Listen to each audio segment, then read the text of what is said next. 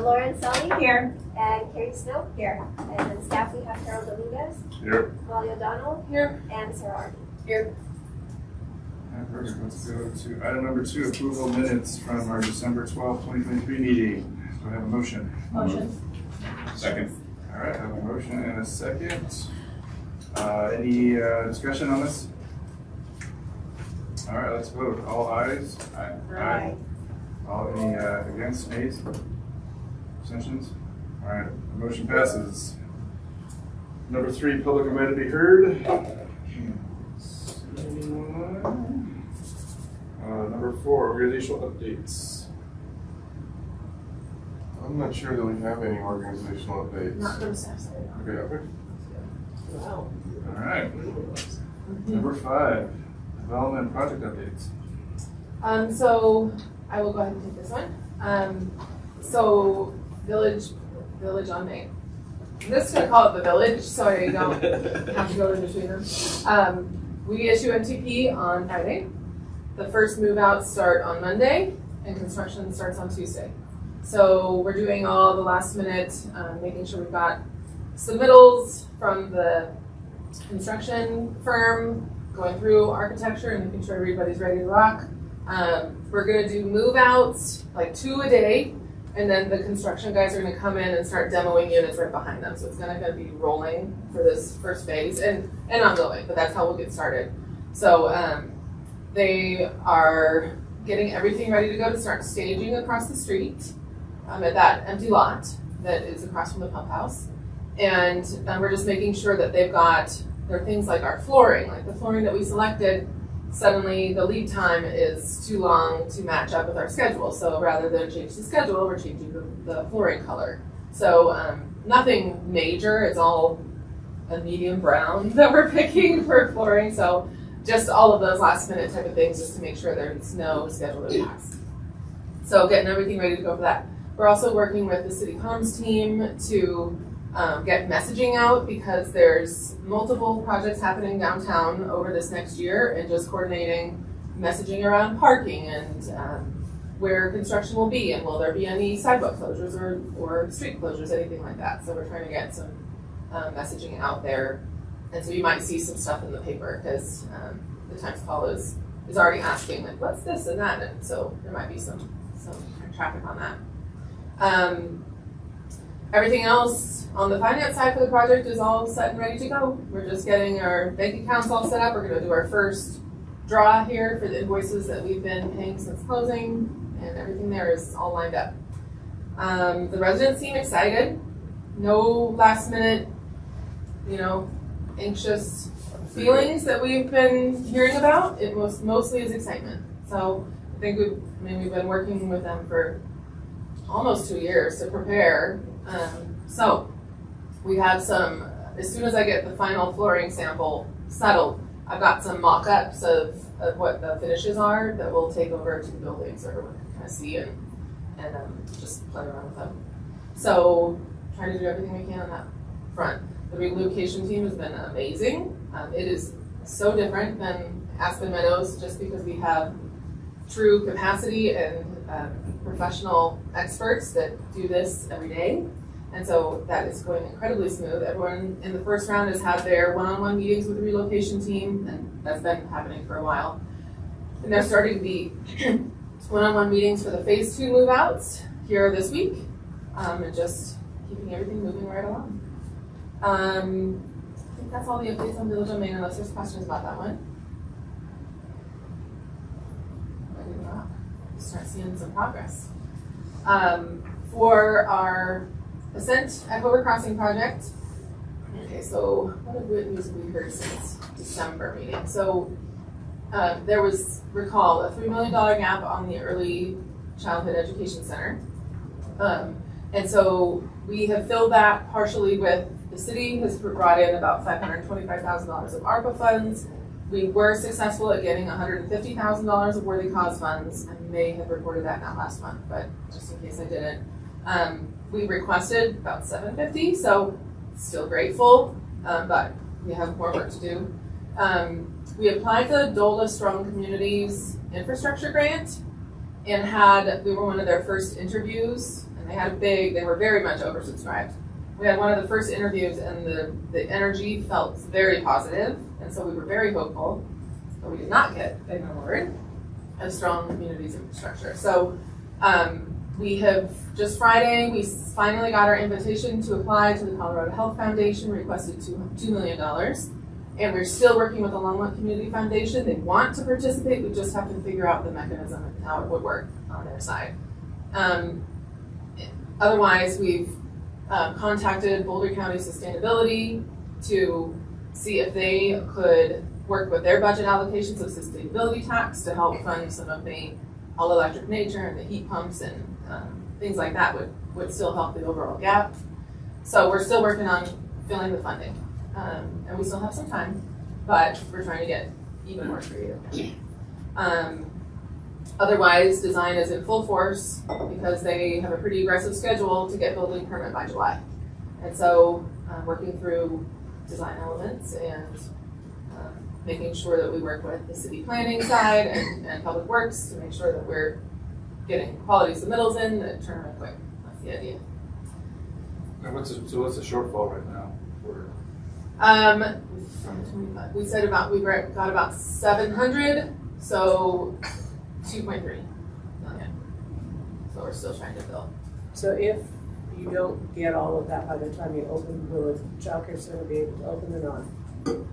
We need the funding to be able to include it in the construction. I think that we have not yet started talking about the true backup plan because we've got a lot of opportunities out there still. The Colorado Health Foundation we are quite hopeful about, and that's the biggest size one. But I think what we would start to talk about next is what about a shell? Because it's still most advantageous to get the shell in. How could we work with the funding that we do have to do as much as we can, but we have not yet started that in full force. So. Any questions about Ascent? And then we have our donated, not the donated land, the vacant land at the Royal Mobile Home Park that we're just holding. But we also, tonight, council's going to be considering a land donation at 19th and Terry Street as part of an IH satisfaction. Inclusionary housing requirement satisfaction that will sit just like Royal if it goes through and is approved and the agreements are all done in 2024. It would sit like Royal where it's in city ownership for the moment, but that could be a long-term land banking plan that involves LHA eventually. This is the projects here. We're going to talk about Recovery Cafe in a moment. So not related to LHA, but property that started out as LHA tonight on the council agenda. You will see a housing project that we're taking before then. So if you remember, we purchased 9 acres of property associated with the Costco redevelopment. We're looking at affordable housing. Since then, we've purchased an additional 7.2 acres of property. To give you a sense of the deal that we got on the Costco property, we paid $3.45 a square foot. On the 7 acres, we paid $10 a square foot. That was all, so the 9 acres was definitely affordable. The 7 acres was conditioned upon attainable housing being built from the landowner. The property appraised at like $18.75 a square foot. So if that sort of puts into perspective the deal that we got. And it really was driven by the property owner wanting affordable on one side and attainable on the other, and willing to do that deal. We told you all we changed from looking at the rental side to the home ownership side. And I'm telling you this because I think it's good for this board to be aware of everything we're doing with housing. And also, if we need support, we may reach out to you all to say we need help. It starts getting dicey with neighborhoods and things. So what we put together is a project to build 188 for-sale owner-occupied units let's say plus or minus 3, because we're still going through entitlements and designs and change things. Right around 40% of those houses will be permanently deed restricted affordable housing units. So that's going to be about 55 units that will be under 80% AMI. So the price point, just to give you a sense, is on those homes. If you give me a second. And while you do that, I'll give the numbers on the land. So the city used all leverage funding, no local dollars, for 16 total acres at 4.6 million, but the value of the land is 13.1. So we got a screaming deal. Did you guys sign off at IGA to have City of Boulder manage? We have our own, we're the only ones, but Okay. this was designed from the beginning. We don't participate, so this is the IGA for compliance specifically on homeownership at the moment for smaller communities that are building IH programs but don't necessarily have the capacity to do the long-term compliance with it. We do that in-house. Yeah. Okay. So we supported it, we helped them kind of Okay. craft it, but then they've taken it from there. Okay. So to give you an example, on the 15, we call it the 15-foot affordable town. So let me back up. What's different about this, this was a, what do you call it, drop the word, I don't know where you're going. unsolicited proposal Oh, yeah. that they Okay, brought good. to us. What intrigued us about this is all of the units are actually over 1,000 square feet. So when we've seen this product built like in Berthoud, you will see 750 square feet. So I think everything's over 1,000, and that's something that was important to us. The sale price on it is for the 15-foot affordable townhome is $284,000. For the affordable townhome, it's $300,000. And then when we get into the attainable side, well, let me back up. 295 and 319 to 4 realtor fees, which we're still trying to figure that out. The attainable side will run from $412 to $480,000. So this project's taken a lot of bandwidth as we were working on the other projects. Part of the challenge on it was we figured out at the end that if we wanted to just do attainable's pretty easy. As long as you can get land and fee waivers, attainable starts penciling out. When you draw affordable into it, it changes the ballgame completely. And when you have 40% of affordable in that development, it really stretched us in how we figured it out. So generally, we're putting in land, we're putting in fee waivers. And then we're recommending to the council to put in $6 million of affordable and attainable housing funds over 5 years, which is about $500,000, a little over $500,000 each year. But we know there's other options. And so we've been talking to the state about Prop 123 funds. I'm talking to the county about their new affordable and attainable tax that they've created. And so we're kind of butting into that a little bit early. So that's going tonight, and if it passes, we'll have a second reading in 2 weeks. But we're hoping that if it does pass tonight, we'll actually start construction later this year. That actually, I think, balances in with the reason why I wanted to bring it up, is it balances with the work that we're doing on the rental side. In a sense, because what I think we're starting to do by building this is that we're now expanding that pipeline. So let's take a cent where we have families. If we can get families in and start working with them, And they can buy. and then we get them ready to buy, because that's probably the biggest challenge. There is a lot of anxiousness in the underwriting on this one. Pool buyers. Because of the pool of buyers and, things that you can have somebody qualified and then something happens and they're not.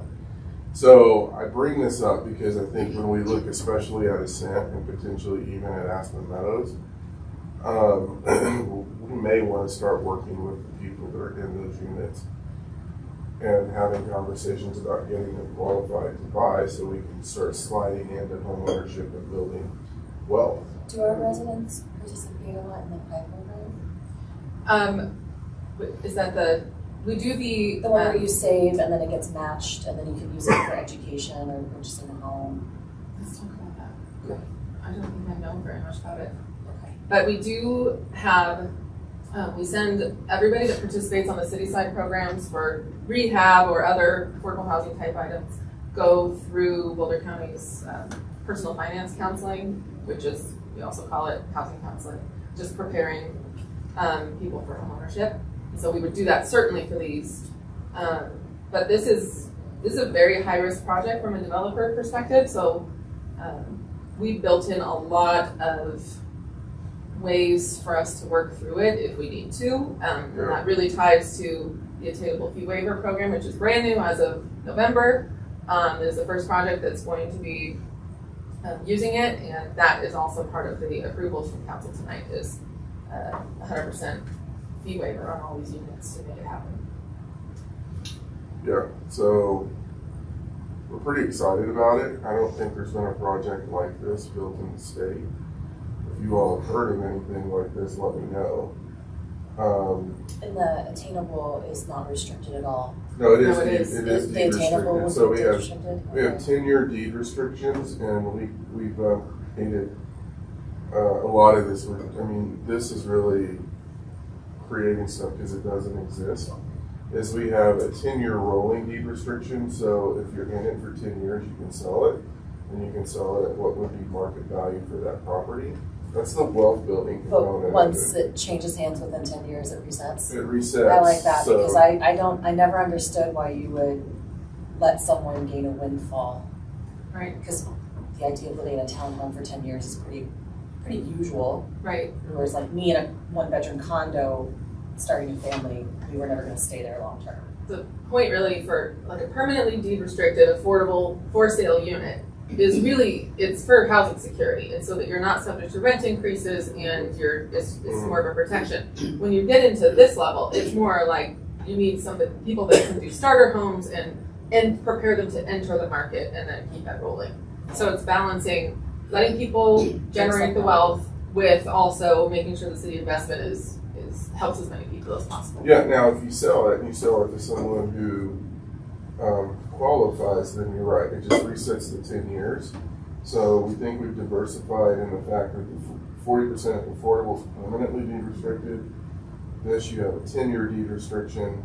Let's say you have someone that's in the affordable or their job situation changes and they can move into the attainable. Then as long as they're in that category, you can take whatever equity's built up within those AMI points as they're moving over time. So no matter what happens, people can't take equity out. Yeah. Because of the underwriting and the reduction in the buyer pool, we did, in this case, have to negotiate a buyout provision at year 7. And so, because the underwriters were really concerned that it would limit the pool, because it's already limited anyway.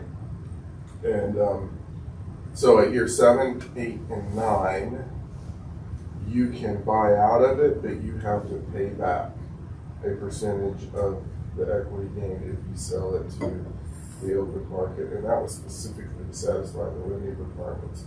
And that's like what we modeled it to 60, 50, $40, some version. It's not bad, but it's enough that it'll reframe people on how they want to sell it. And that's a negotiation of this deal that's not built into our attainable program. I mean, we built in a flexibility option for future projects that if they need something like this to get through underwriting, we can negotiate it. And the whole reason we agreed to it is because they're putting 40% affordable on it. Mm-hmm. And so that's a big piece that we were trying to figure out. There are preferences, so you can't put right of first refusals under fair housing laws. There are preferences, and so part of the negotiation is because if the city is putting in X amount of money, we get a preference on the housing on that percentage of the total value for people who work for the city, because those are city funds that are being used For all of the units, it's a preference for people who work in Longmont. And so what we were hearing from our business community is that there's not any options for their staff to purchase homes here. And so the whole intent of the attainable housing programs is to build housing stock for people that work in Longmont. So again, that's a preference. And what it looks like for us is we're probably going to go through a lottery process because we think there's going to be so much interest in this that instead of, just first in, first out, we're probably going to look at a lottery process initially, but have people ready to slide in if things start falling out. We've also thought about looking at a land trust rate. The problem is the interest rates kind of just blew that out of the water. So on the affordable side, and so yeah, that's what's going tonight. And we hired, the city side, hired a homeownership position. She started yesterday. Her name is Katie, so we now have two Katies, one Katie that changed her name for the office. So 3 Katies, but down to 2. So she started yesterday. We're really excited, but she's going to help us with this pool of buyers and working through our lottery system specifically on this one. And through the whole development process. But. And then we have 2 operational, maybe organizational, we should have said this. We have 2 positions open right now. That's right. The assistant director position that we budgeted, and then we also, It's listed. No. yeah. So we posted a position for, what's it called? What's the title on that one? Housing investment manager. Yeah, housing investment manager. Because we're pretty sure. I mean, at the end of the day, one of our staff persons and it got poached to go to Greeley. And what we're finding is that places that don't have affordable housing programs are, what's interesting is they're starting to mimic what we're doing. And so organizational updates, that's like front and center for me, is that oddly enough, I think now people aren't looking at Boulder and Boulder County. They're really starting to look at what we're doing and how we're approaching it, which scares me. And so I'm talking with the council tonight about organizational updates. And so yeah, where people are getting poached from our organization on a weekly basis. And so we're in a dogfight. So those positions are open. My goal is to hire them as soon as possible. We open those as open into a field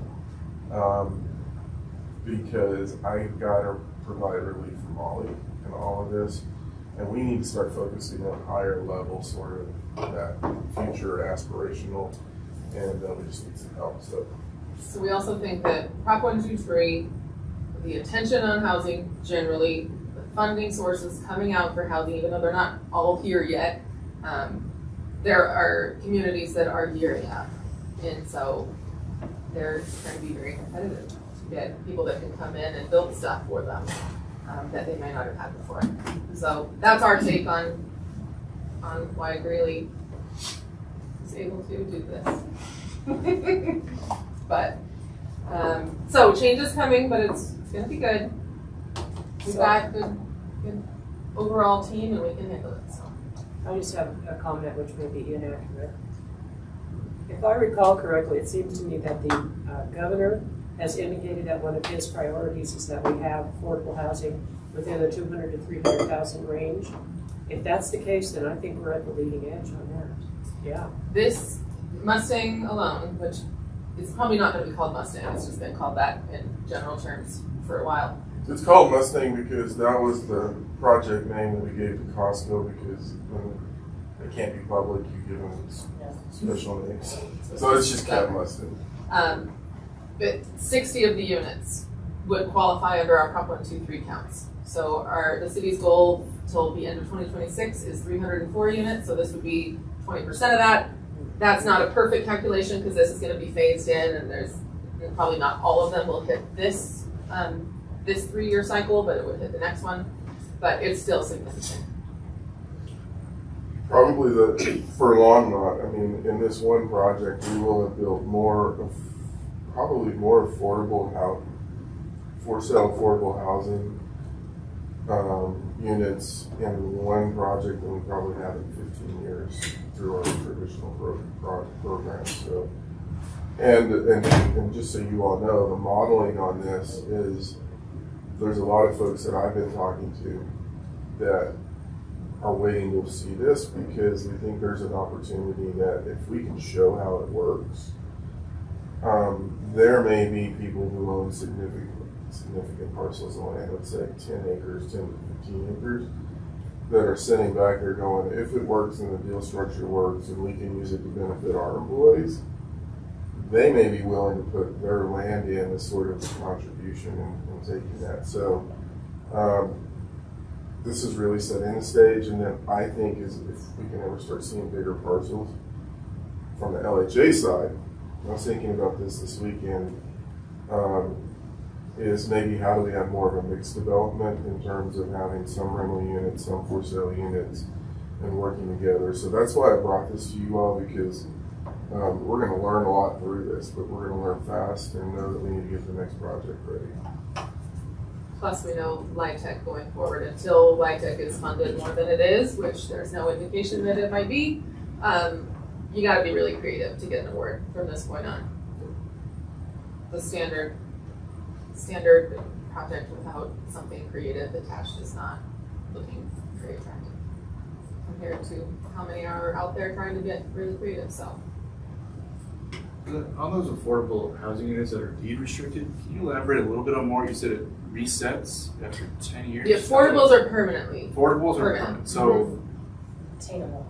the attainable has a reset. So just walk me through the process. So if somebody buys these affordable units and they sell it, they can keep some of the equity and some of it goes back to the city, or how does that work? On the affordable ones, Yeah. the city already has a calculation. It's based on like a percentage growth, and it's based on incomes, HUD incomes at the time versus back then. It's a calculation that we've been using for years and years. We might be looking at that. I would like to look at that and just do that as a project probably this year, hopefully, since we're planning for this. But generally, on the attainable side, if you purchase a unit that's affordable to 100% AMI, then, and it goes between 80.1 to 120% AMI. If you buy it at 100% AMI, if you stay for 10 years, you can sell it at market rate and keep all your proceeds. If you sell it at year 5, then you use the city's maximum sales price limits that we update every year based on market conditions and a ton of data. And you can sell that at that same 100% AMI price level. And the new person that buys that income qualifies, triggers a new 10-year restriction. And you get to keep everything that you've gained up to that max as price. this number has been moved. Mm-hmm. And then we built it where it doesn't make sense to have in this category of units, it doesn't make sense to have it permanently there. So it's either 30 years or free sales, whichever comes first. Because at 30 years, you're starting to need to maybe refi and do like updates and reset. From a buyer pool perspective, and this might help from an employee retention and things like that too, but does the city have any kind of a matching down payment program? We do have a down payment program. It is home funded, so federal, and it has been extremely challenging to use in the last 5 years of our market. We have not had a single person be able to use it in the last 2 years. And so with this new homeownership position, we want that person to look at our existing program, see if there's any ways we can make it more flexible to actually be used. Or my goal is, as we've got these funding sources coming in, starting a nest egg of hopefully creating our own DPA program that's more locally funded, that matches our market more. That's a long-term goal, and it would take some time to ramp it up. But those are ideas that we want this person to start formulating.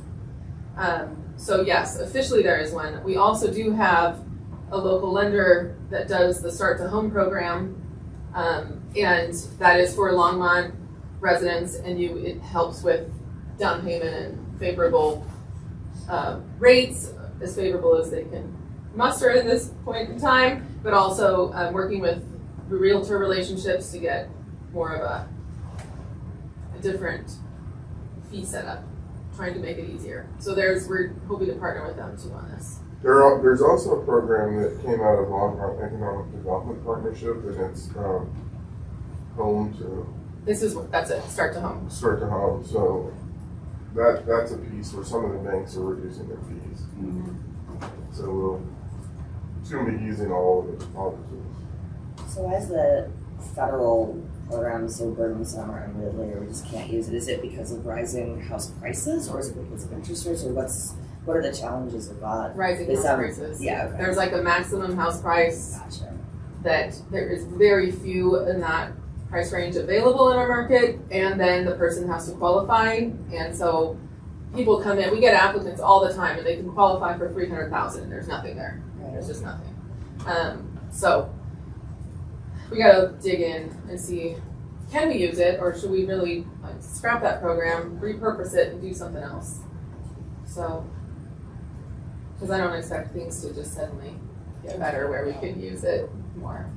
If there's a pool of funds available somehow through whatever, there's an organization, IDF, which you might be familiar with, that helps municipalities manage down payment assistance programs for their employees, and that might jumpstart it for you guys if you. I'll send you Erica's contact info. Thank you, that'd be great. Yeah.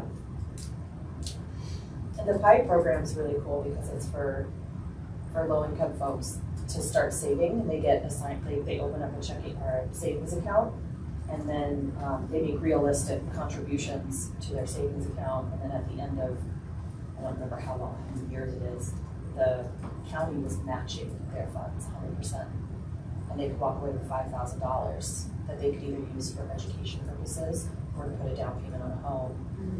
So I'll look into that and send you that. Great. One of the things we built into the contract, knowing all of this, the risk, because there's risk all over, is that the builder does have the ability, if we're not able to sell the home within 90 days of CO, 60 or 90 days? 60 days of CO, we can create a lease purchase option. Because I've done that in other community, which does help the same individuals, because you figure out how you lease and how you build the equity. And so that's in the mix too, in case that happens. This was, just so you all know, and I'm giving you more information, so if you hear people chattering, you can correct it. This was completely an open book deal. And what I mean by open book is we understand where the lending is going to come from, what the interest rates are, what all the soft costs are, even the developer's equity or the developer fee is, so they agreed to a fixed developer fee of $8 million, which is pretty important because on the lending side, the lenders are requiring a certain amount of money, because if we get in another inflation cycle, we have to eat out of that. So that's a fixed development fee, and when you look at the $8 million on the total project cost, that's a reasonable percentage of the. We calculated it two ways. If you include the city's investment, it's like 15%. If you don't include the city's investment, it's like a 15% return. If you include the city's investment, it's like a 10% return. And so for us in that type of project with the risk, we thought that was reasonable based on what we've seen in other places. And then the developer agreed in the contract to, if there's any savings on it, 75% of the savings is returned to the city, and they get 25%. So I say all of this because it was as transparent a deal as I've ever been involved in, and that was the point of all of our ordinances. Is if you're willing to share and teach us and let us see everything we need to, that gives us the ability to do more. And Who's the developer? Vertical Construction, which is Walker Thrash, and it's part of the, I guess, it's an offshoot of the Thrash Group, which ironically, that he was introduced to us because the Thrash Group is the one building a hotel across the street. The boutique hotel. And then, so that's his brother and his dad. He's been doing this vertical construction, and for the last 5 years, he's been trying to figure out how to build workforce attainable housing.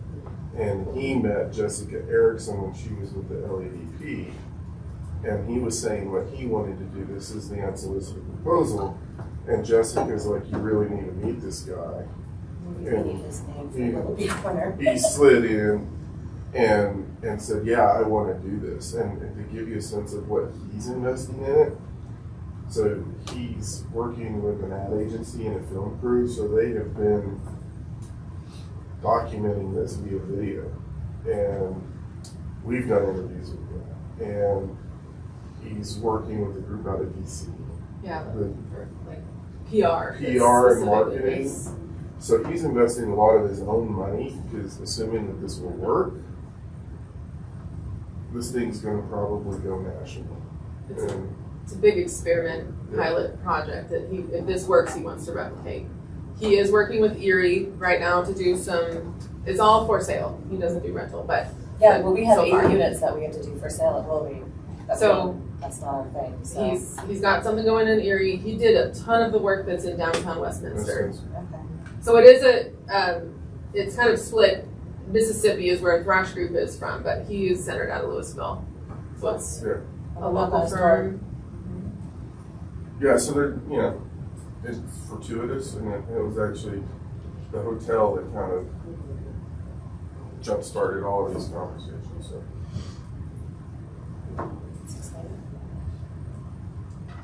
And I tell you this because in the back of my mind, at some point, I know we have Health and Human Services Advisory Board, but as I'm thinking about housing and the middle income housing and your advisory role, I think there's a part in my mind where I'm starting to really think about this is there's a part where a lot of this I think fits better here than it does in other areas, and so I'm going to be trying to reconcile that because you all understand building economics and those issues versus our Health and Human Service Advisory Board is not geared in the same way.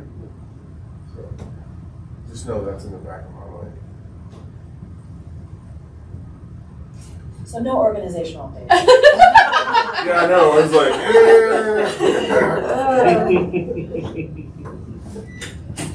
How's Zinnia going? Yeah, thank you. It's going great. It's vertical. We're going to talk a little bit about the operational side of Zinnia here in a minute, but we are working with them. Everything's going smooth with construction. They coordinate with Suites property side on everything. We're trying to figure out, light poles and such right now to make sure it matches across the property. Well, hopefully, depending on the house. But we are also talking to Element about, because they do have the option to purchase the land that's behind the Suites on the north side, and Parks is planning a trail connection back there, a pathway. And so we're trying to work with both groups to just try and plan ahead. Like, I don't want to build a trail and then screw up what's been planned, or vice versa. So we're working with them on kind of, it's still incredibly conceptual on what they might do back there, assuming they exercise the option. But we're trying to plan ahead a little bit on what might be possible back there. the thing we're trying to accomplish with that is that if we can use Parks funds to build the trail, because we do need that connection from Village of the Peaks to Sunset. That then, and they're willing to, so what we talked about with them is they're willing to do the landscaping along the trail, between the trail and Dry Creek. Mm-hmm. That actually is a cost offset on the development that Element would undertake on the property because they won't have that requirement to fulfill within their pro forma. So we know financially it makes sense for Element to work this out because it's just offsetting the cost of the project. But we're really talking about, in terms of fees, what this looks like, how we approach it. Do we do an attached sidewalk because we have to maximize the land space between the trail and that area? But there's a financial benefit for that property for affordable housing. You just gotta figure it out. I'll update some new later on that. Working towards win-win. Yeah. Okay, thank you for, I knew I was missing something. Anything on Atwood Commons either? Is that? So they did not receive a LIHTC award. They say that they are still working to sort out a way to try again. And that is the latest that we've heard. So it's not converting to market that we know of at this point. I think they're shooting to try again, but they're gonna have to look at their service model, trying to, that creative piece, come up with something that's truly creative to gain a competitive edge. So we're waiting to hear. Let's wait and see. And that's the thing with the LIHTC that we saw. If you look at everything that received a LIHTC award, it was not the traditional LIHTC projects. They all had some unique aspects to them that went beyond just building housing. And so as more people are playing, the competition is increasing. And so you have to be creative and you have to do innovative things in order to rise to the top. So what sort of creative things is it? Just like different, I don't know, Service organizations models. are working with? Sorry? Service models Okay. to provide services to residents. So what kind of, I mean, obviously we're considering and doing a lot of that too. What sort of other services they're So identifying? what they did put in is they had a letter from the R Center, who was right across the street, saying that those are income qualified there, which is a segment of them, could access R Center programs. Now that's not actually a unique relationship. Our center would do that anyway, but they just supported the project and said, yes, we'll make sure that this happens. I think that wasn't enough because it wasn't a true partnership, like on-site, something, bringing it in so that residents are not having to go out to find it. It's conjecture on what Chapel was looking for, but I think it would have to be something. I think that the reason, we speculate, the reason that Ascent was successful and Atwood wasn't is we did 3 and 4 bedrooms, which are very hard to fund and underwrite. And it was family focused. They had the ECE, we've got children, youth, and families. They were going to come in and do on-site parenting classes and gang prevention services and just really trying to engage the families on-site rather than having it available, but people would have to go and find it still. And then from there, when we look at the state's environmental initiatives in terms of carbon reduction, we included partnering with LPC or in terms of having it's an all-electric facility with solar on it. And we spend a lot of time talking to them about that because they're not used to cities with electric utilities and working through that. So it's really understanding what are the state initiatives. So solar ready, early child care, these issues, and incorporating as many of the state initiatives as you can into what you're building, because that's, I think, what shifts the needle. We've been in a run of 3 years, honestly, that I think is unprecedented for most communities because we've had Chrisman get awarded, then we had Element get awarded, and now we've had Ascent get awarded. So we've had a project, I think, in the last 3 cycles, which is highly unusual in the LIHTC world. I don't expect that to continue No. necessarily. It should probably balance out at some point, which might be part of that strong communities where they're trying to spread it out a little bit more, maybe. But if you build it right, Right. you position yourself in a way where they can't ignore you. And that was the difference with that one. It was the standard affordable housing project. It did have things for it, which was it basically build ready. It was very far through the entitlement process. It's one of those that if they get far, you did see on that LIHTC list, the award list, that some that were like the final phase of completion. It didn't necessarily have a creative service model, but it was just closing it out. So eventually Atwood, because it is so close to just being a go, it should get awarded if they keep trying, but we'll see. And something else I've noticed and I've heard even from our building perspective and planning the services in Boulder County are not as good as they could be. Like, we have had so many projects when we partnered with certain service providers in Boulder County that they just didn't deliver good quality services. Like, they do the bare minimum. And so it's really hard when you think about like the permanently supported housing. You have to get really creative and start bringing in like people from outside Boulder County, really. I mean, I've been to enough, like one of the things that we're trying to solve for Boulder County is IDD housing for intellectual and developmental disabilities. And there's nothing right now for that.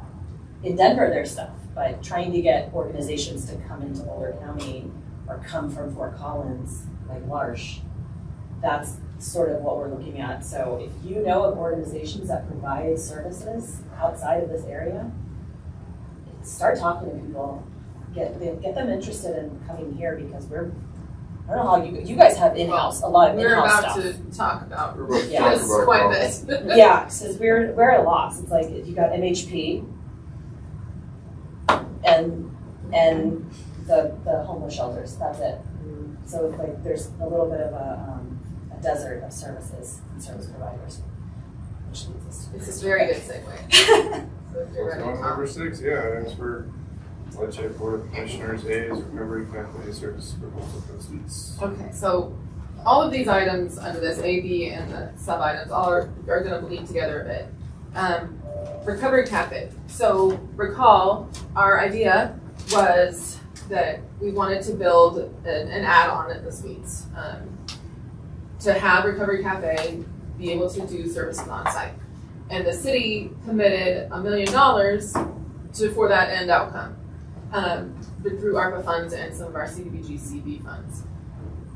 So we undertook this feasibility model. They've been working on it through all of 2023. They got conceptual architecture and site plan. And it is a challenging site because it turns out practically every utility in the world, it feels like, is right under that building. So there were some challenges, but it was feasible to build. The challenge came in, we also were working with the investors of the suites, which are some of our more challenging ones to work with. But we got them on board with a ground lease idea because the land is owned by the investment partnership. So they were okay with a ground lease, but the problem is Recovery Cafe was going to have to get a mortgage to cover part of the build cost. And so the investor is just having they will not subordinate their loans, right? The primary mortgage. They will not subordinate to anything. And so Recovery Cafe was going to have a steep hill to climb to try and get approved for a mortgage for the remainder. And so to the point where it's probably not feasible on the financing side. And so what we've been talking to them about is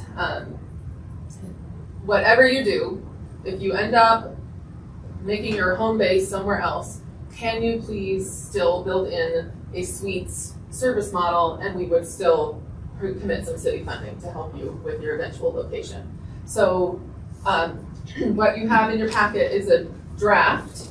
Generally, we've reviewed this with them, other than the cost section that you'll see on page, the expense breakdown, anywhere where it's going into expenses. I think it's on the 3rd page.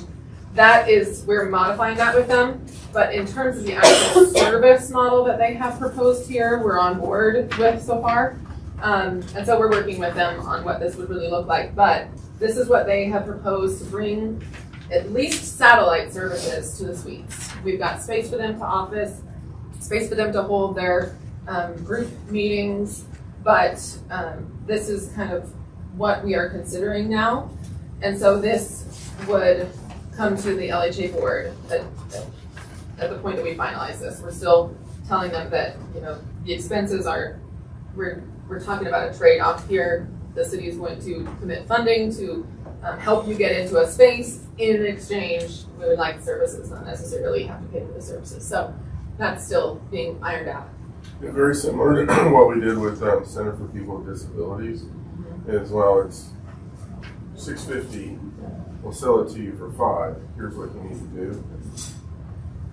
they didn't seem to react. I mean, they got it, and there wasn't a bad reaction. And I even said, because I actually know their chair and vice chair really well, and I'm like, have them call me if there's an issue. I haven't had a call from them, so I'm pretty sure there's not an issue. So in exchange for $900,000 on the CDBG side, they're going to give us this, and we'll figure out a time frame, because we also know it's not realistic to do it in perpetuity. But then lets us slide in to say, okay, here's how we can start contributing some operational funds to continue this. We're also going to try to get their plans, because on the other side, when I look for the building, because on the other side, what we've done on the city side is we have made significant investments into mental health services.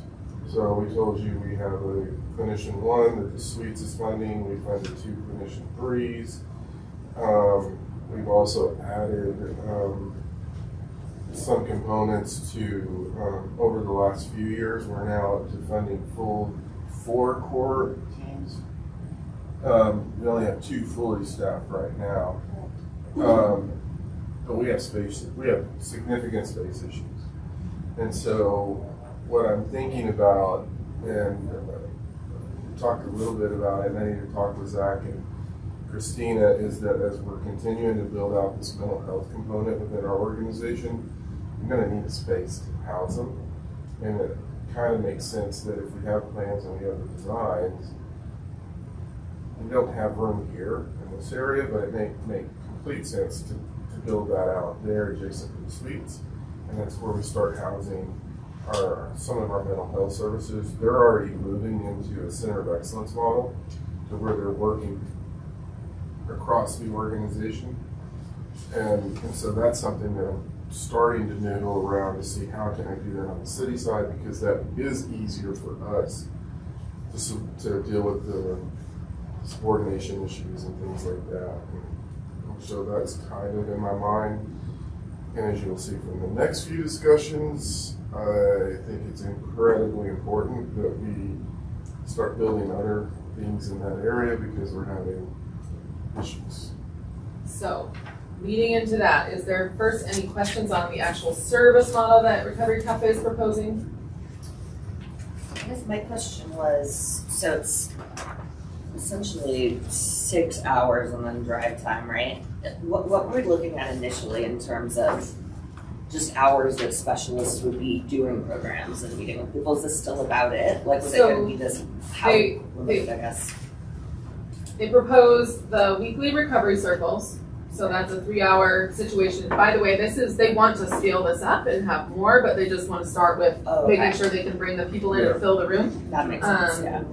And so it's really focused on those that are trying to maintain sobriety or get out of addiction. And will this be open to anyone in Longmont or just the residents? So they are already open to anyone in Longmont at their current location. They're operating out of the church here up the street.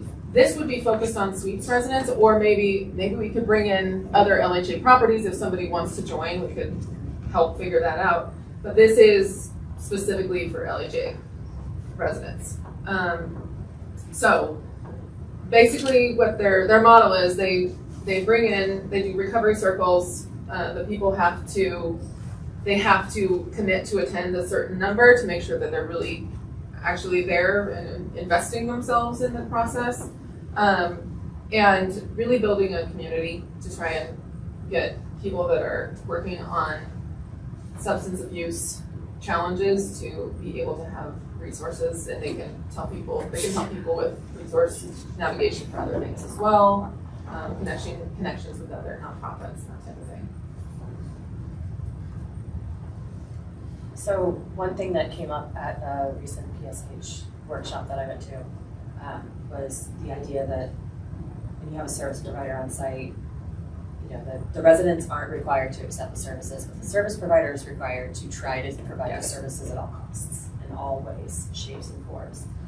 Has that idea kind of been baked into this? We have had very candid conversations that is what we were looking for, like true engagement and outreach, not Even a if knock they're on the not door coming. and they never answered and so we never tried again. Good. And we know from the Suites community that people, they talk to each other a lot. So if we can get a couple people participating, that we would hope that that would help spread the interest too. But we told them that that is one of our biggest concerns is we understand it's not mandatory, but what are you doing for outreach? And they already have people that live at the Suites that do utilize their services at the church. And that's one of their challenges. They're To get about there. an hour of a bus ride Yeah. between connections to get there. So Do we know how many tenants are suffering from addiction abuse? that's not data that we specifically collect. It might be a mixed bag of those that say that acknowledge that versus more in the active stage. Sarah, what do you think? Property you're talking about? Suites. Yeah. I'd say at least 65%. That are facing it in some way, whether trying to, Sorry, that's minimum, and that's on the spectrum from marijuana to fentanyl to meth. This would be open to even people who are sober, who are just Yep. looking to continue to maintain that sobriety. right? Yeah.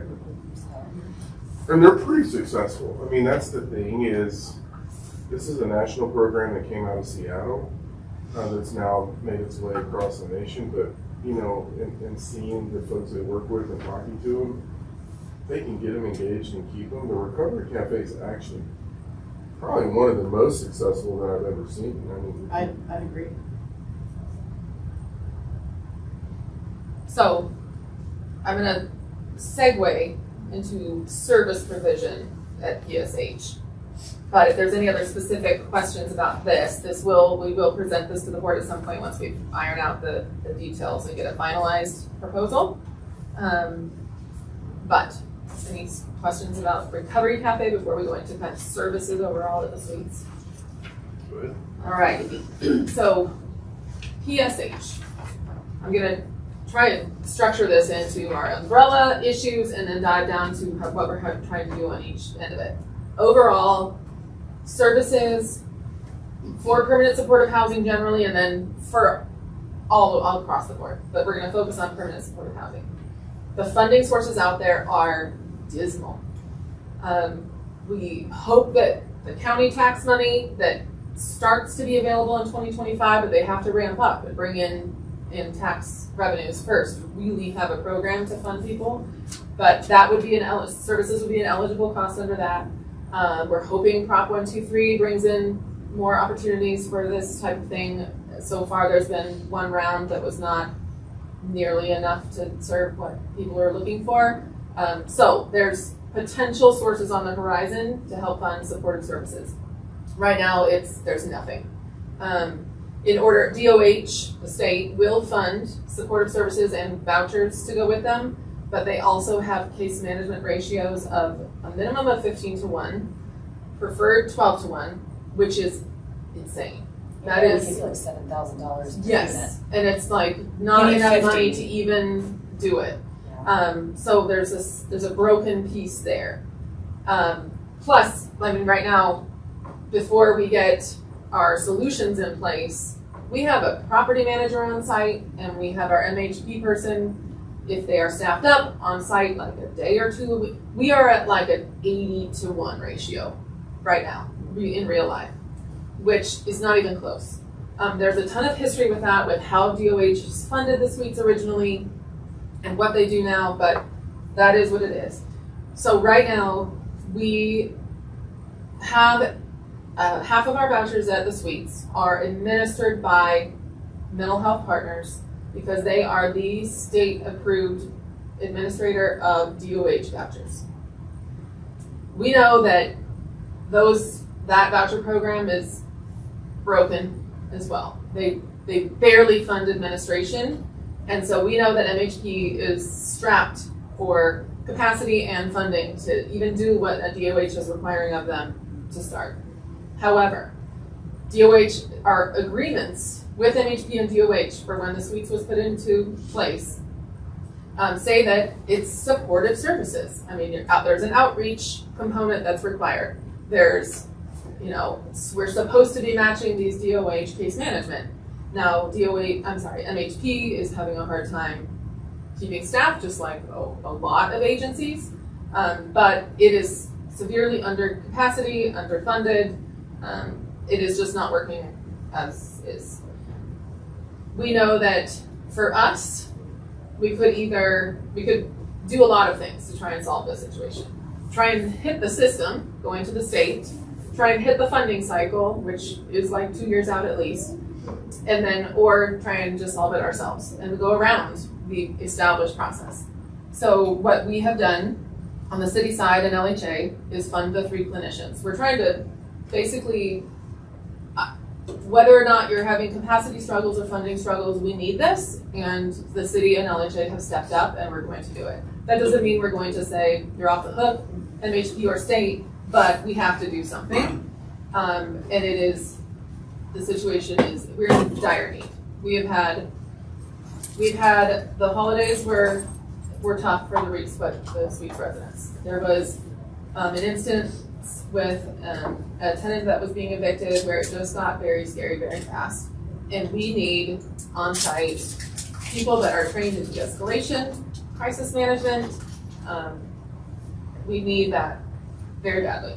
So in terms of our workaround, we've got our clinicians funded. Those job descriptions are being finalized right now. They should be posted here imminently. We're also, because of what happened over the holidays, we've modified, or I should say we supplemented our security on site. So we have 3 building attendants. One of them did resign because of this. It was just not, anyway, that's a choice, which I do not blame. Our building attendants are just for a presence on site after hours, weekends and nights, but they are not trained security personnel, they're not armed. So we brought in a security firm on short notice just because we were worried about the presence of this individual. And so that has brought a lot of things to light. They're doing a really great job of keeping an eye out and trying to make sure that they're reporting to us anything that they see that is not good. And so we're thinking long-term, what should that model look like for clinicians, security if needed, because we have some residents that are so happy and relieved that there's security on site. We have some residents that are not so happy because now they're getting into some trouble. So how do we plan for it? With Zinnia coming, Zinnia will be leasing up this fall. We will have 55 more PSH individuals. These are all MHP vouchers, all 55. They do come with Boulder Shelter providing services. So that will be something that's different from the Suites model. And however, MHP, they have to work with DOH on their tenant selection. So we have worked with MHP where they'll take every other person that they refer in comes from our local case conferencing, so they have a local tie. But they do have to pull from the statewide list as well. And so working with them on lease-up is coming. So now that's kind of a bigger picture. I'm gonna just give the plan for lease-up first. The Element, who is building Zinnia, right before Zinnia did the Bluebird Boulder, which is 40 units of PSH versus virtually the same model as Zinnia. They just completed construction and I think they're just about done with lease-up. And so they were gonna come in, Boulder Shelter and MHP. We're starting to talk to them here this month about preparing for Zinnia and doing the lessons learned from the lease-up process on Bluebird. So we are lucky that we are coming in second and being able to, they've already been through it once. So those conversations are coming. As we think to next fall, with Zinnia being fully leased probably by the end of this year, we just want to make sure we've got systems and personnel in place to be able to make it a smooth transition and just make sure everybody has a safe and welcoming place to live, and nobody is scared or causing problems on either side. Part of So the, then- I mean, there's a fight coming on this one, just to let you all know. So as a result of what happened with the eviction at the suites, we had to take protection orders out on staff, we had to take protection orders out on residents, we had protection orders out on buildings. This building was one, the suites was another. Sarah was great in serving and doing stuff because we couldn't get other jurisdictions to serve. Sarah and I started having a conversation that then went to Lisa and Molly. And so it just kept blowing up to the point where the individual was in a hospital, got released earlier than we thought, and so we had to pull the trigger and bring in security. We just, everything that we knew, we couldn't take the risk of something really bad happening, and so we brought in security, and we said, well, we're going to do it for 2 weeks. Thus far in the 2 weeks, we have probably seen and learned more about things that are happening at the suites that we've ever seen. And it's kind of like, one example was they caught somebody with a gas can coming into the building. They stopped them, they wouldn't let them bring it in. We think we know what they're doing with the gas can, but then all of a sudden, they let them keep it outside. They end up finding it under the gazebo. The gazebo smells like gas, so my gut is they'll probably pouring it into other containers and bringing it in. What do you do with gas? You actually use gas to cut Sudafed. But one of the things you can use to make meth. We then have subsequently heard that there was a strong metallic odor coming out of the unit that's associated with these individuals. So then they posted it on a 24-hour notice, and we went in and did our meth test, and lo and behold, super high. Super high. So as a result of, there was some other, what happened with this weekend? It was the odor. Several things. Yeah. What happened, so we had a suicide attempt, we had, regarding the unit that you're speaking about, a lot of traffic in and out. One of the unauthorized that's staying there is going to other units in the building. So I'm working with security on identifying who those people are, what's going on. And needless to say, like Harold just said, we're seeing things that we haven't seen in a long time. That's probably, no fault of Corinne or even Ruby. They're not up 24/7, right? They go to bed, and that's when things happen. And the security company is doing a fantastic job of identifying problems. And even last night, the gentleman that's unauthorized at the unit we're speaking about, he's been going around the building. So they trespassed him, and he hasn't been back as of right now. So the issue that comes up is that if the tenant invites him in, which at this point we haven't had that come up, but security knows that, I went over it with him today. He's like, oh yeah, he's very good. So we're working together. So it's right. No, go ahead. Well, I was just going to ask if the security now, and I'm guessing so, is like 24/7 for the 2 weeks. Yeah. What are the prices like for that? It sounds like it's probably not sustainable. No, it is a short-term price model right now, Yeah. which Okay. is higher. But they might work with us for like a longer. If we did a long-term, more regular. Yeah, so they sent us, I asked for a quote. We have to go out for RFP anyway because of this, but I asked for a quote to go, what does this look like? Right. It depends, because he did send it to me, and so there's different models of, well, do you only do this property? Do you do this property and then Zinnia, which I think we need to figure that out. that helps us a little bit because you can mix revenue and you can kind of provide the broader piece. There's also a component where if we hire them to actually do rounds through other properties, that kind of reduces the overall cost as well, which helps us because then there could be more options to bring dollars into bear. But my gut says that it's probably going to be somewhere between $135,000 and $225,000 a year. Now, But that's the That's cost comparable of to 2 our- units having to be rebuilt. And it's the cost of our 3 building attendants with benefits as well, so if we needed to.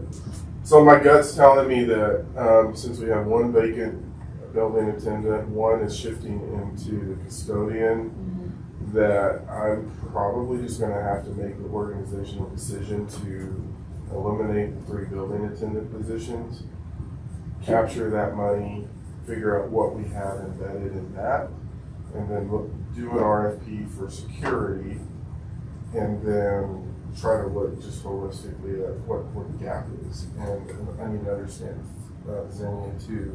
But you're right, it's the cost of 2 meth units. I mean, and so all of that's in play in what we're looking at. The offshoot of this is I've been looking at the evictions and everything that we have going on. And so about 3 weeks ago, I went to Lisa and I said, no hurry, but can you give me a breakdown on the evictions and who's issuing the vouchers? When this issue flew up with this guy, I said, I need that now. And basically what I can tell you is that of the significant evictions, now non-significant evictions are failure to pay, things like that, but of the significant evictions, 70% of those evictions are MHP voucher holders. 75. 75, okay, it went up. So 75% of those evictions are MHP voucher holders. Now, Sarah crossed through the crime-free multifamily housing program that we're now seeing that similar situation community-wide with other properties.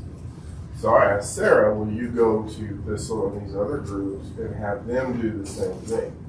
Which, an update on that, just, they were more than willing to give us the data, so they're gathering that. But what's interesting is that it sounds like they don't have that many MHP vouchers.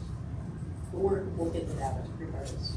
So at the end of the day, what I've now seen is that 50% is not an anomaly. You know, and so where I say probably the fight's coming is that we have an organization administering vouchers on behalf of the state of Colorado that's not adhering to the contract. So we have pulled the contracts and what they're supposed to be doing. Pretty clear, they're not doing that. And up until a week ago, anytime we had an issue with one of their individuals, they would not engage with us. Until the eviction. Until the eviction.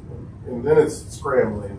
Something happened last week, and I think it's this, and there's probably the state coming down on them, that all of a sudden they changed it. But we're going to schedule a meeting, and you know, our question is, unfortunately for us in Boulder County, there's not another agency that administers the vouchers from the state, and we're going to have to potentially make a business decision to say, do we just jump into this program and do we take on that role even though we know there's going to be an operational loss from a financial standpoint?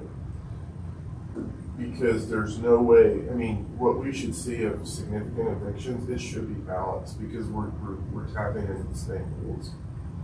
And so it's a problem, and we're getting ready to dig into it. Here's where the fight might come.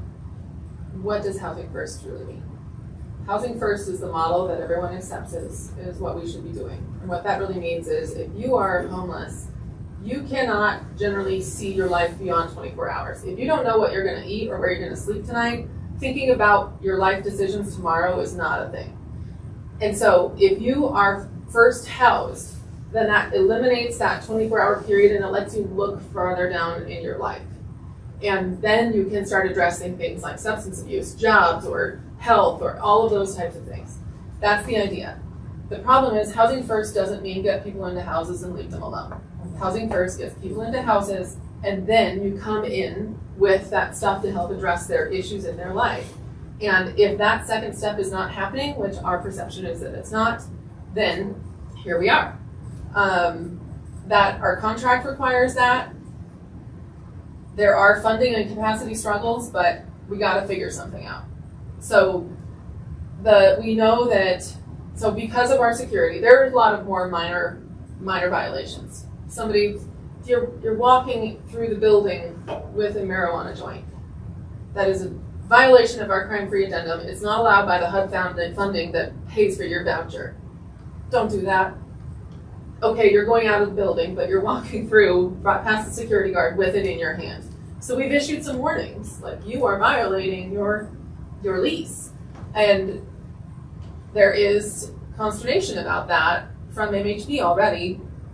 Don't you believe in housing first? Like, But you're not don't doing you your believe in job. housing first? So that is a pretty strong statement to make here in the public meeting, but we are going to be pretty open about this conversation with MHB in the state because we are trying to work around it, but that does not mean that your obligation should not be upheld.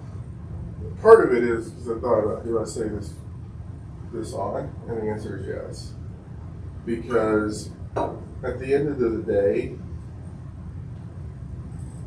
those individuals that we're having to deal with, when we go through the eviction process, and this is a key thing, the state, or when you go through an eviction, the eviction is sealed unless you specifically ask not to seal the eviction. Very clear that when we're going through these significant issues, my directive to Lisa is every one of these we ask not to have it unsealed, suppress. So we're asking to unsuppress every one of these that we're dealing with because it's not fair to the other landlords in the community to know this. I have a slightly different viewpoint on that, Harold. Yeah. My understanding of the law is that they're suppressed until the point of judgment. And then they're unsuppressed unless there's an agreement between all the parties to continue the suppression. And it's supposed to be, the problem is administrative, I think. Yeah. They just don't get around to doing it one way or the other. So would you say that most end up suppressed? Well, I can tell you this, in my stipulations that I do, and I don't do LHA obviously anymore, there's always statements in there that permanently suppress them, and in most cases, vacate the possession if they make all the agreements in the possession. Mm-hmm. That was done a couple of years ago by the legislature, and frankly, that's one of the only levers that exists to get people to sign agreements. The courts, been kind of encourage it. Yeah. And I know I heard this from some of the other mediators the other day that LHA is completely unreasonable. And I explained to them that there's a lot of legal and logistic reasons why LHA does that.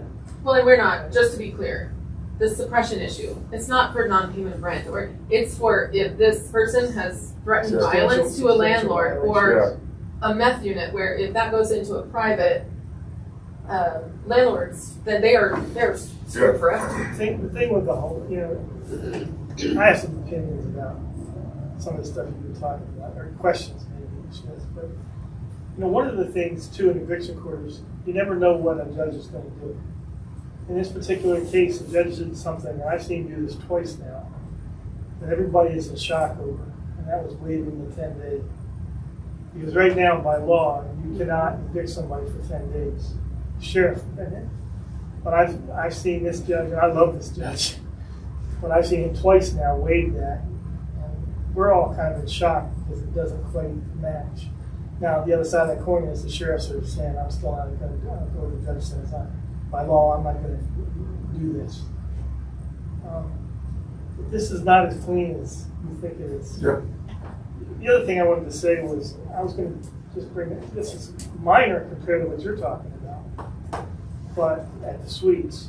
But I was at one of the other properties the other day, and people were very upset because the manager there is going to lock the bathrooms on the first floor when she leaves, because homeless people are getting into sleeping at home, there's damage being done. To me, what I thought of that is, the answer is not locking the bathrooms. It's, do we have a security problem with these buildings that people are getting? If it's bad enough that we have to shut the bathrooms off, it's probably an indication there's a bigger security problem going on. So what, did you say that was at the Suites? No, that was a hard stuff. Launch. I haven't heard that How one. many, Lisa, check into it. Lisa was there. Okay. But that is true. I mean, one of the issues we have at that building, we have that happen. Yeah, so, my question in this meeting was going to be, before I really involved, was, are we at a point where we should be considering round-the-clock security in all these buildings? Because we may have some pretty good exposures if people are just wandering in. And I know we keep telling people, don't let people in. That's never going to work. They let me in all the time. Now, occasionally, people know me from when I go to almost all the meetings most of the time. But I know a lot of people that come to the door and open the door for me and have no idea who I am. I don't even ask. Yeah, I mean, part of it is, like I said earlier, it's a cost issue. I understand. Yeah, and so, yeah, that's the hard part of this is, there's a personal responsibility, and then there's the organizational responsibility, and it's a challenge because even at Spring Creek, we had an issue where somebody was propping the door open with a rock or something. And so most of the issues that come from outside into the facilities are actually the creation of the people that live within the facilities, which is why I'm kind of thinking about this roaming security kind of concept, if we can do it financially, because you see it in different areas. And what's interesting is, like, we had a major problem when we took over the LHA with somebody breaking into, getting into the village. So we put cameras and other stuff, and hopefully in 2 weeks the camera thing will be resolved. Because of all the federal funds, it's turning into just a bloody nightmare. But hopefully in 2 to 3 weeks we'll have the best value in and we can do it.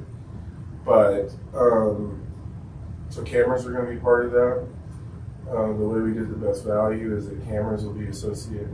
We're asking them to let us know whether or not they have options that can also deal with access control systems and parking systems. Because if you can integrate access control with cameras, then all of a sudden, to your point, if we're seeing certain things, then we can adjust access control via technology. But yeah, I think we do need it. But the difference was a Village Place. We said, okay, we're going to put cameras in. Here's what you need to do. Here's what you can't do. And almost immediately changed it. Changed the situation to where we're not experiencing the issues that we were.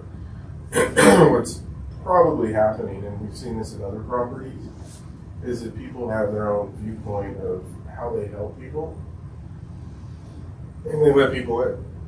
And where they let people, we had one at Fall River where, I think we had to evict this person, where they were letting unhoused individuals in and allowing them to stay in their unit. And Harold, one thing that I think about when I look at this, we have basically a vulnerable population in all of our buildings. Right? Old people, sick people, the suites as a kind of thing, right? Yeah. Security, when I lived I had an apartment in New York City, and I used to fly back and forth everywhere. You couldn't walk in the front door without 3 people asking you who you were. And that was, they were doormen, of course, they weren't armed security. But, and again, this building is far for it, right? But when you look at our population, as vulnerable as they are, it seems to me like that exposure is big enough that we should be looking at how we make that a primary option in terms of how we spend our money.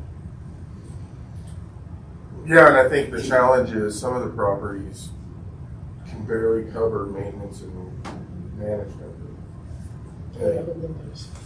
Yeah, and I think that's kind of where we have to, that's part of the broader financial strategy of building projects, building up the fund balance, building up the general fund, to where we can maybe start absorbing that down the road via the general fund.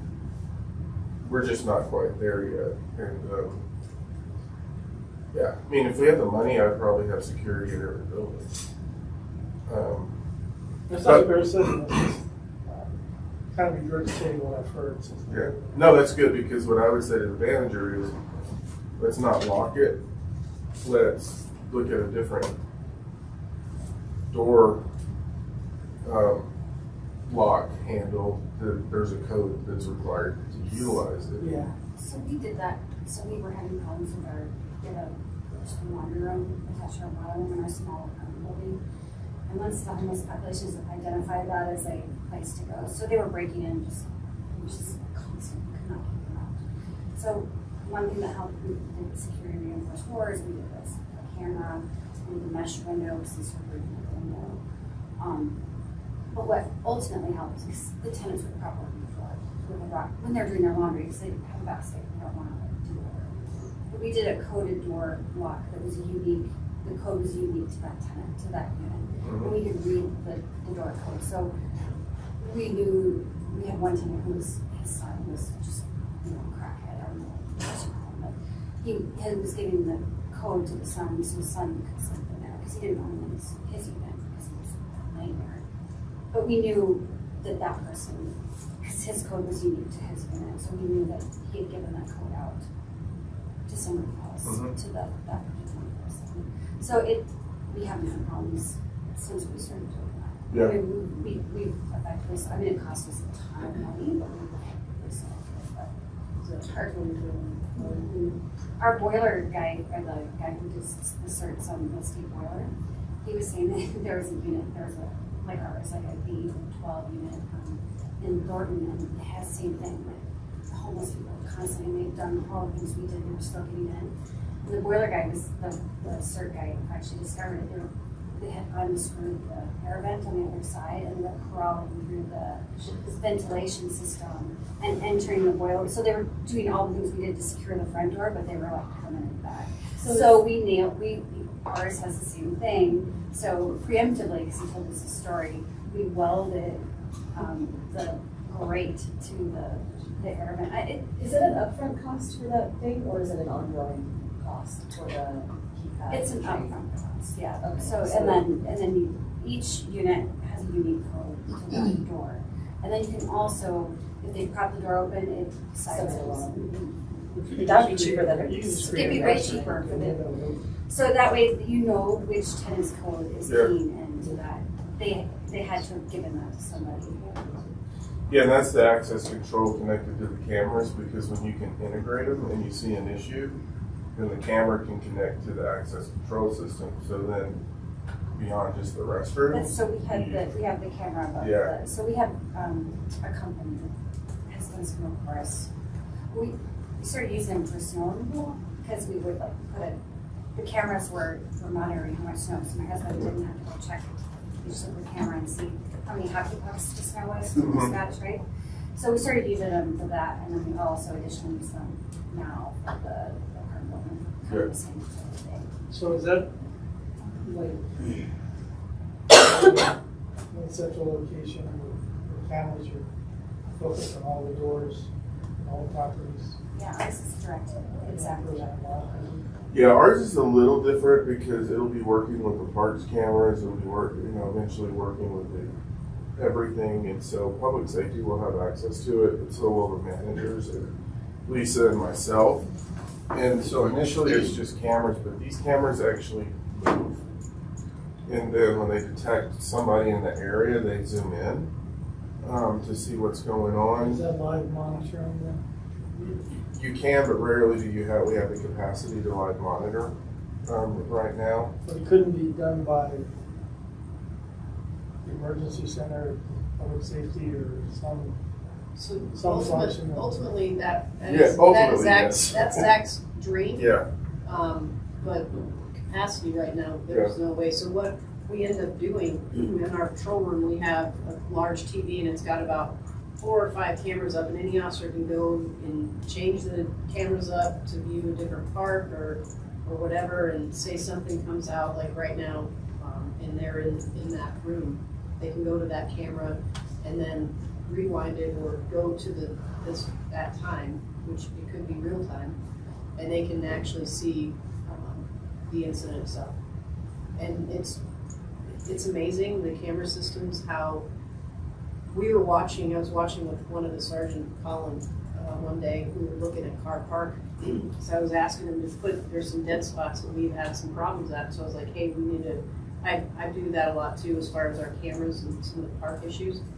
So we were watching car park, and it had zoomed in on this car, and lo and behold, the guy's sitting there smoking out of a pipe in his car. Like the picture is super clear. So we can catch a lot of things, but we don't have the full-time monitoring. So part of it in terms of capacity, what we're working on, this is city side, what we're working on organizationally is in terms of call centers. We've started bringing things together. So Valerie Dodd, Becky Doyle, Sandy Cedar are working on this, and then working on it with utilities. And that we know some point in the near future we're going to have to shift to a 24-hour call center for next life. And as we're thinking about that, we're going to bring public safety in, because right now for our utilities, our after-hours calls go to the non-emergency dispatch line, and dispatch has to handle it, which is a problem in its own right. As we're moving organizationally into this 24-hour kind of world, then to Sarah's point, what Zach and I talked about is literally probably looking at an operations center where there's always somebody in it and the cameras are always going. But we're talking hundreds of cameras, and so and then some of the technology with the cameras, I mean, they have audio devices on it, so hearing like banging or something. There's things that we may be able to do, but it's just a capacity issue for us right now. Get some AI. Yeah, no, there's AI built into it, and so we know the companies that are like leading edge of that, and so hopefully they submit.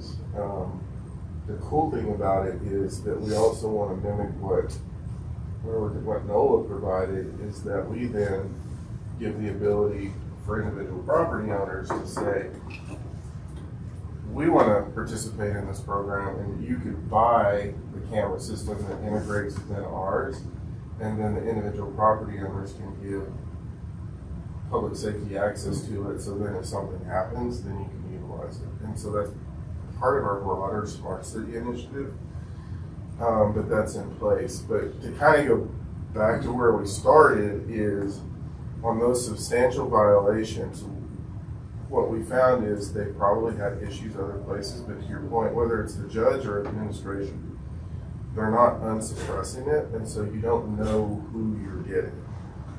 We're making sure that they're unsuppressed on substantial violations, but back to the housing first conversation, our point to MHP is going to be, by you not doing what you're supposed to, you're harming the client, because once they create a substantial violation and we say it's unsuppressed, it's almost impossible to get housed.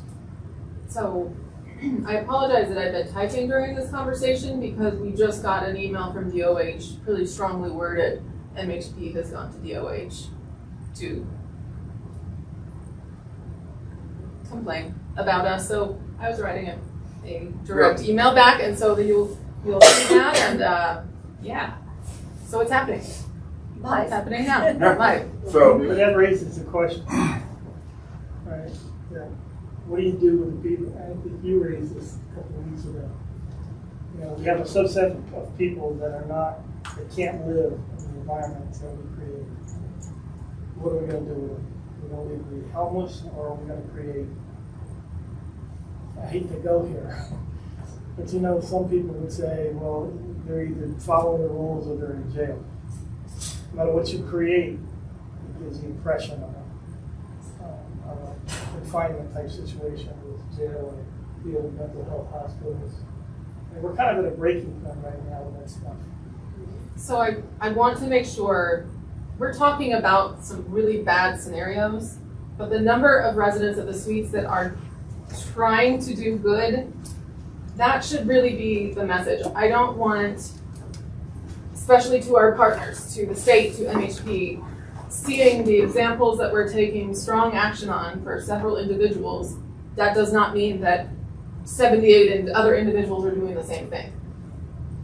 We do want to balance. We are in the same business of, if we evict somebody, we know that if they're homeless again, that is still our problem to help solve. And so we want to make sure that the messaging is not that we are hardlined, you are not welcome here. It's more that we're trying to fix a couple of bad situations to make the 78 other individuals that are doing okay safe and able to still work on their own lives.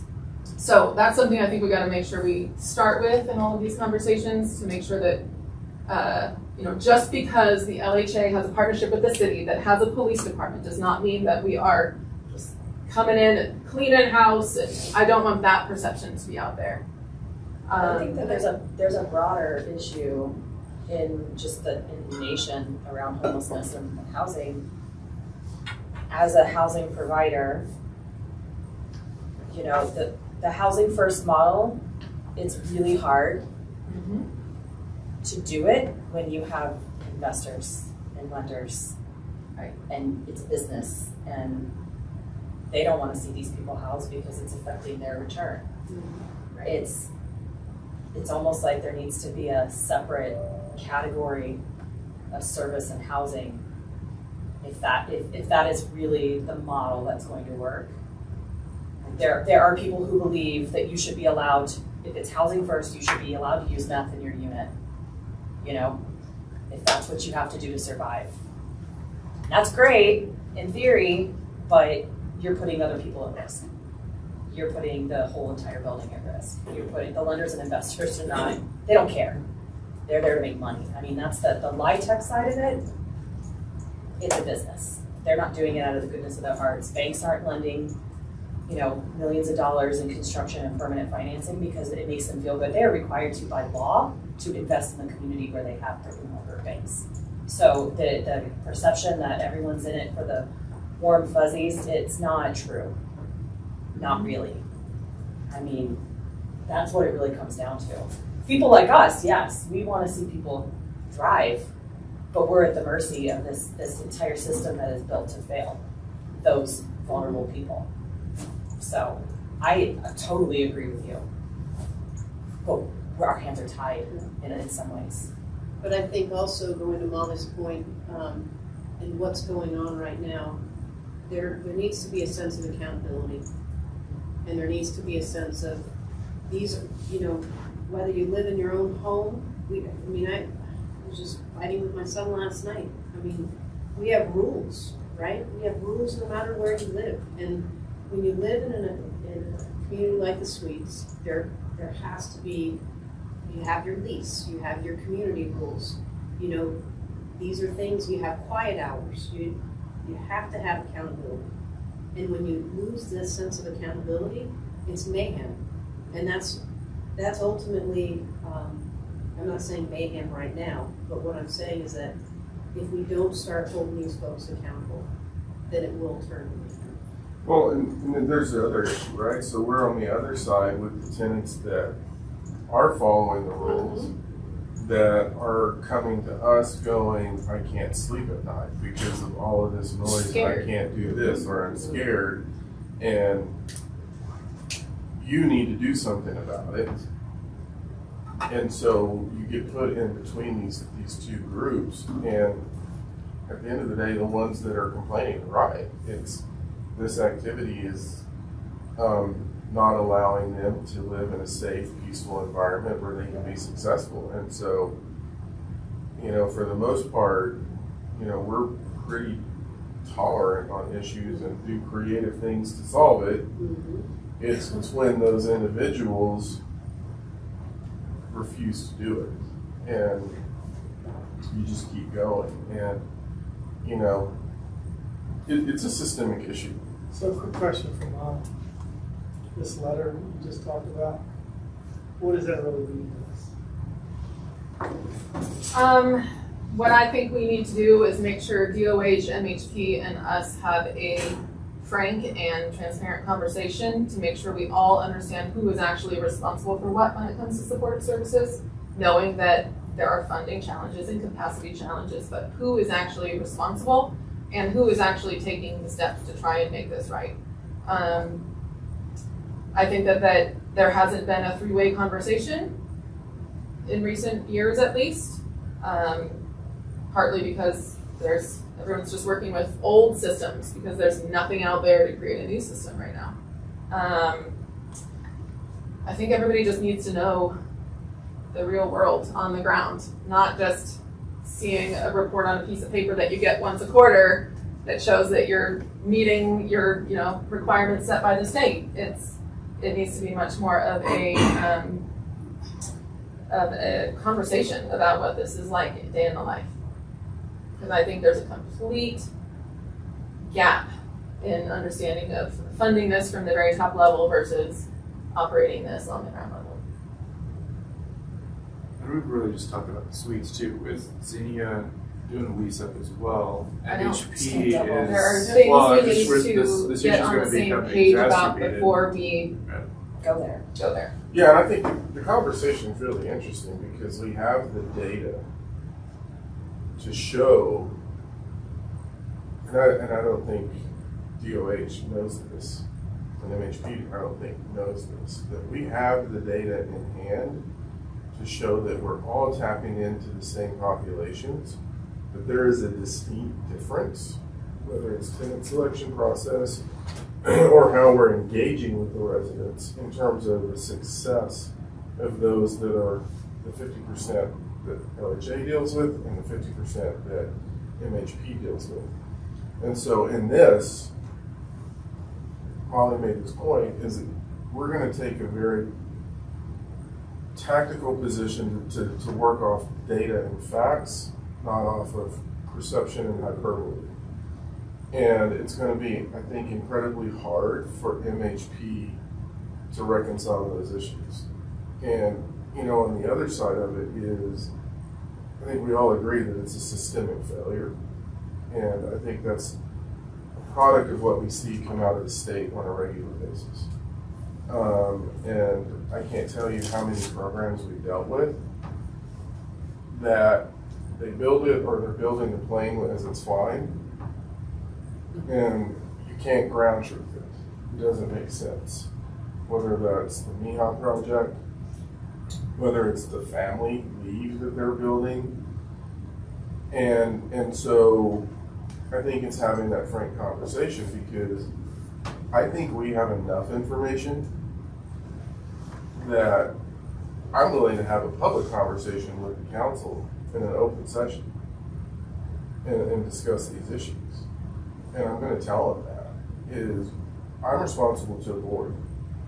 And we're talking about this, but I have to talk to 2 boards in a public session, and I'm more than willing to do it. Because we can't allow this to be swept under the rug because it is penalizing way too many people in our facilities. And people struggling with addiction to where we know there's something happening and we can see them moving into other units. We know that's occurring, and how can we ask Recovery Cafe to be successful?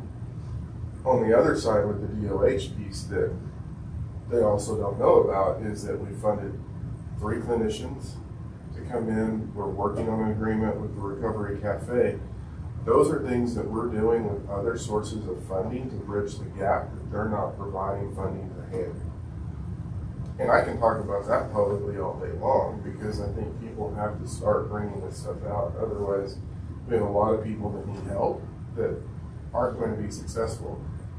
And for us, we still deal with those individuals even with the eviction because they stay in our community, and it's just another arm of our organization that's having to deal with that, whether it's lead, corps, police, senior services. And so it's not like we're just wiping our hands of these individuals. We're still dealing with them, and I think they don't reconcile that piece, which I think makes our argument stronger as we're dealing with it. When we find people emergency eviction. Do we have any kind of plan that we work with along to try to back away from that before? Ad nauseam, yes. We work with people for months trying to sort out issues and bring in mediation and do payment plans or blanking on the word, but mutual plans for getting things back on track. And the eviction is absolutely the last resort. Money I can understand. What I'm really focused on is like the gasoline Well, and things. That's a if different issue. if you're up at that level, that is, the risk is too high to I the can't asset agree and with our people that are living next door to that person.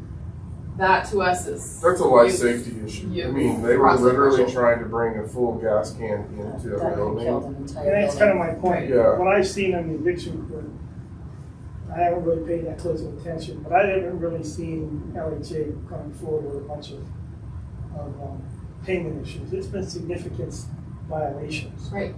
That started back when we started. I remember there being a significant change, even before you guys came on, in how much we would work with a tenant to avoid eviction. And I'm not really sure that that's wrong. in terms No, of- no, that's the right thing to What I do. mean is, I'm sorry, I'm not. When I look at the docket and refract, it's non-payment, non-payment, non-payment, non-payment, LHA, substantial violation, substantial violation. I'm not so sure we're doing the wrong things. We're getting a lot of heat for it. But as you said, gasoline, meth, all these issues are immediate safety issues for the other. And so do we sacrifice the majority for the 3 or 4? Unfortunately, it's not 3 or 4 anymore. Anyway, I think I'm done. Yeah, no, I think you're right, and that's our approach. Is Yeah. if it's something that endangers the life safety of the others that are in the building, and we've been pretty open with everyone in coffee and conversations. We have zero tolerance for this. I mean, it's not like they don't know that that's our position. And that's a part of the conversation when we get to numbers, that you'll see why numbers are the way they are. Is the direct communication with these folks. That's last meeting we talked about maybe once a quarter going through the eviction. They're on this.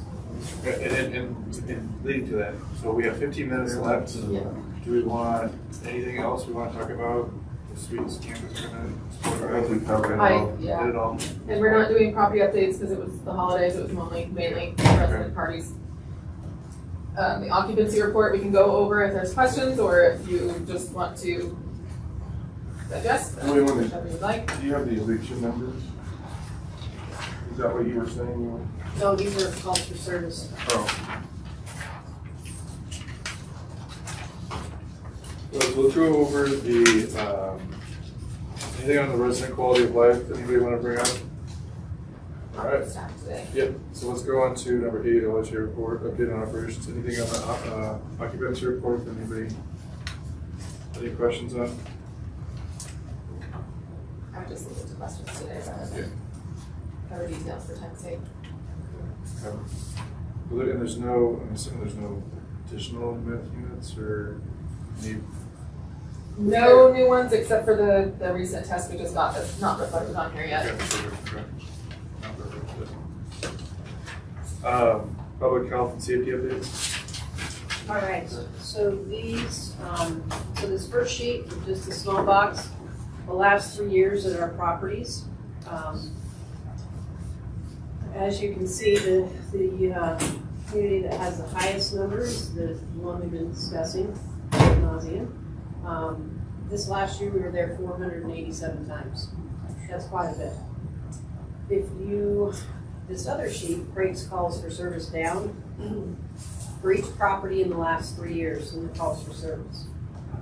The ones I wanted to highlight for you, and we can take a deep dive into data and how we collect it, and I just want to share with you a few things that kind of should be highlighted. So when you look at the assist under the suites, 168 assists. And then you look at the follow-ups down below. Those are all the same things.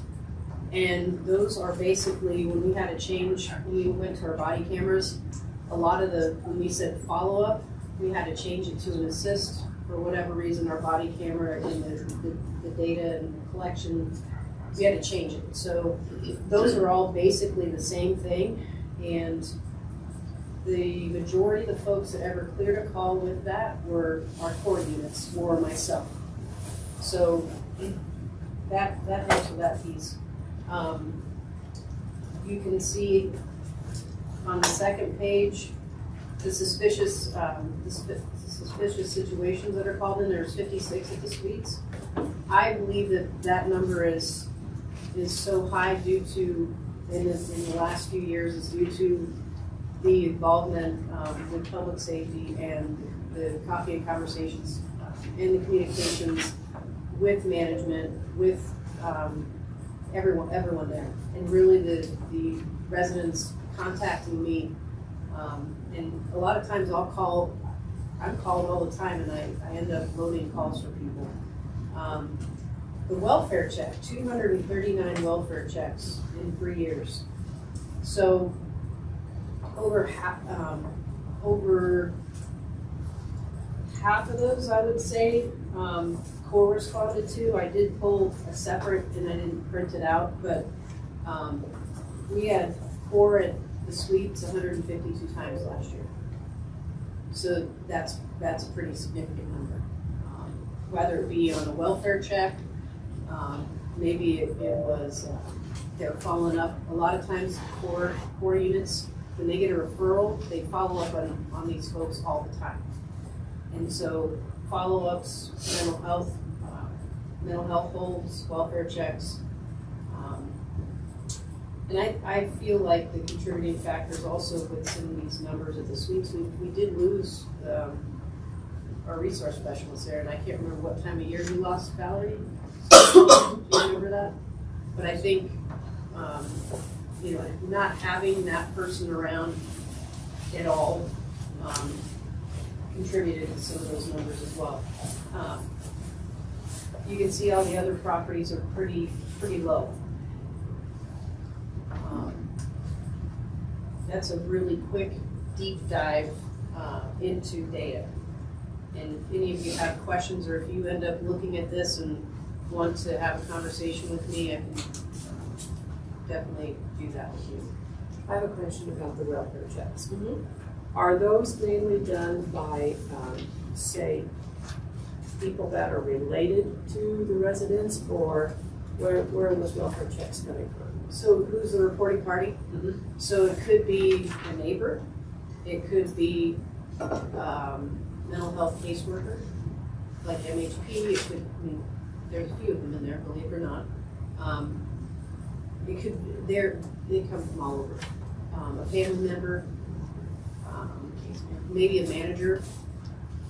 It could be coming in from a doctor at a hospital.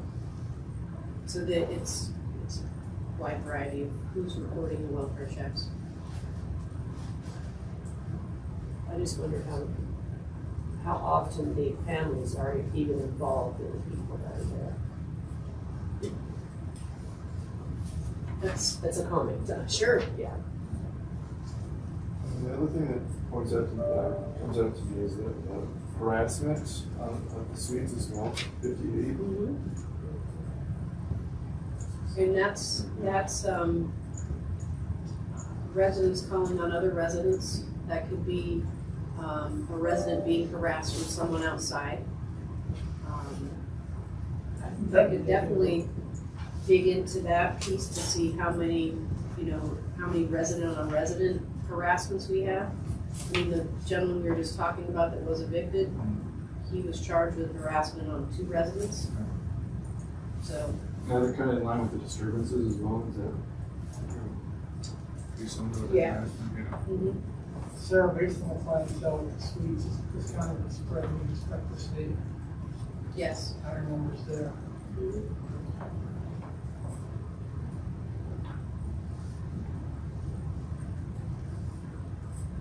Anything else? So that was, again, a quick preview of the last few years. As far as any property updates in public safety, we've really just been like, we've been talking about dealing with the past few weeks of the suites. Really working with the security team there and patrol and getting information out timely was very important for public safety and for residents of the suite. So I think we did a fantastic job about hanging flyers up, communicating with residents. Harold and Lisa went and talked to a few folks that were directly involved. I went down and spoke with a couple residents with Ruby. So I think as entire staff, we did an amazing job working together and making sure the residents felt comfortable and as safe as possible. Lisa talked about it at the other properties. She addressed it right in that conversation.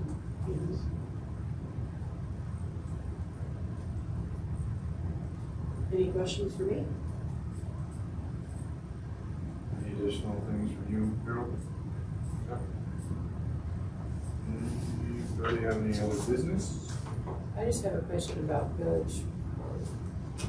The village. The village, there we go. And you probably have addressed this in the past and I've forgotten it. The solar panels that are up there, are we going to get those to a point where they're functional and can actually work for that building? So we're gonna take them off, because those are solar panels just to do a water heating system. They're not energy PV solar panels. The panels will come off. We are going to repurpose the mountings and put actual PV solar panels on. Okay. So we will have solar energy offsetting. So it's We're an doing like all-electric building? Not all electric, because there is still gas for the boilers, because that is a really hard thing to retrofit. But we will still offset with the panels proposed, which they're huge, offset 65% of the energy usage in the building. Fill in the whole roof. All right, and let's adjourn at 10:57. Next meeting's February 13th. Thanks, everyone. Thank you.